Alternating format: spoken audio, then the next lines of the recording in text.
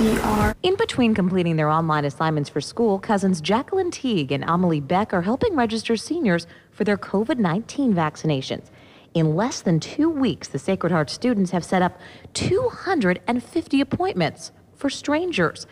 But it all started with two of the people they love the most, I and Jack. We realized that this was a need and that, our grandparents probably weren't the only senior citizens who needed help doing it. So then we kind of stepped in and decided to help other people. So the girls logged onto Facebook, posted a phone number, created an email, and they've been busy ever since. We've got I think 7 more we need to call, and then about 12 we need to email back. Some questions can be answered easily with the click of a mouse, but others, in particular for older clients. I want to say 95. Yeah, I think 95. I think 95. It takes a little time and more than just one phone call.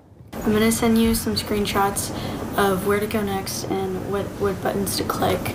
And not only are the girls juggling schoolwork, they're also involved in sports. So by the time that's all said and done, oftentimes they're not checking their emails until later in the day.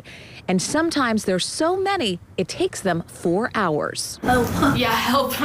They'll say help. And it's why the girls make it a point to respond to every single email or call in a matter of hours, because the person needing their help, they know, is somebody's I or Jack. This pandemic has been so awful and so hard on everyone. I think just, the smallest difference that we can make, it feels really good. Lauren Adams, WLKY News. If you're a senior or know a senior that could use the help, you can call, text, or email the girls. The number is here on your screen, 502-479-1313. We also have this information for you over on our website, WLKY.com.